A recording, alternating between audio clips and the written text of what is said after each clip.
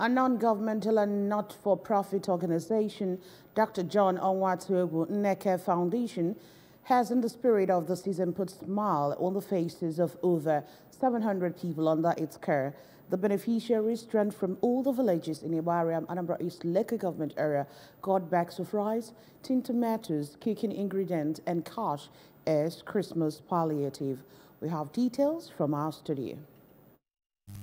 The event, which held at Obaro Village Square, Igbariam, commenced with prayer session presided over by Reverend Peter Ugoago. The founder, Dr. John Nneke, represented by the chairman of the foundation, Mr. Christopher Orakwe, said that the initiative is in line with the objective of the foundation to care for the downtrodden in the society. The UK-based medical doctor explained that the foundation tends to redefine humanitarian work through ensuring individual growth of the beneficiaries. He pointed out the importance of giving back to the society and encouraged the members of the foundation to always radiate love anywhere they are.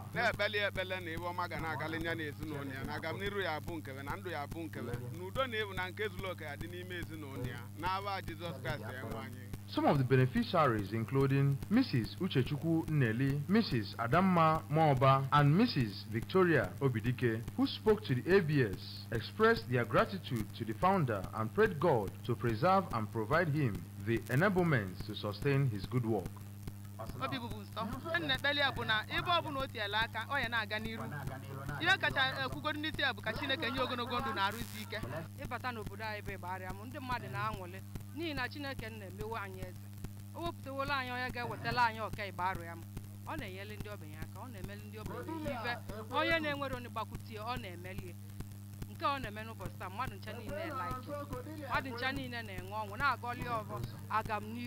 Never no so no magic, no magic.